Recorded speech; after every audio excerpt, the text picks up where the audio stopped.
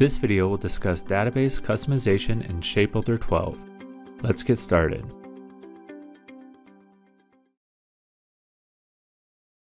In ShapeBuilder 12, custom shape databases, their categories, and shapes can now all be added, edited, and deleted directly in the program.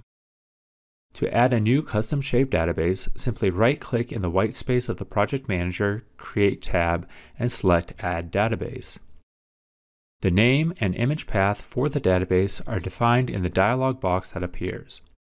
Right-click on an existing custom shape database to delete the database, edit the database, or to add a category to the database.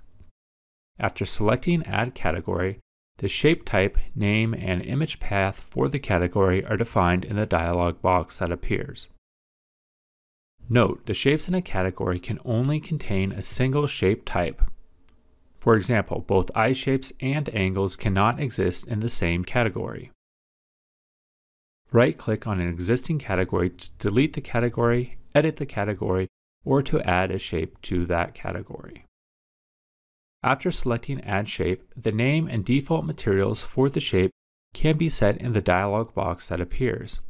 After defining the dimensions for the shape, you can click the Calculate Properties button to automatically generate all possible section properties for the specified dimensions. You can also manually enter the cross-section properties for the shape, which is convenient if, for example, you want to match the properties that are in a published database. Right-click on an existing shape to edit or delete the shape. In ShapeBuilder 12, all of the shapes in a category can be exported to the clipboard by right-clicking on the category and selecting the Export Shapes to Clipboard option. From the clipboard, the shapes can be pasted into a spreadsheet or text file. Note, even if a shape category is empty, the Export Shape to Clipboard option will copy the header information to the clipboard for the shape type of that category. This makes it easy to learn the format for a particular shape type that should be used for the Import Shapes from Clipboard feature.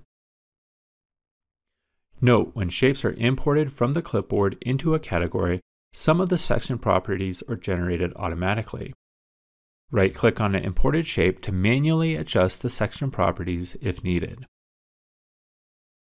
The custom shape database overhaul will also allow databases to load faster and improve the performance of the program overall.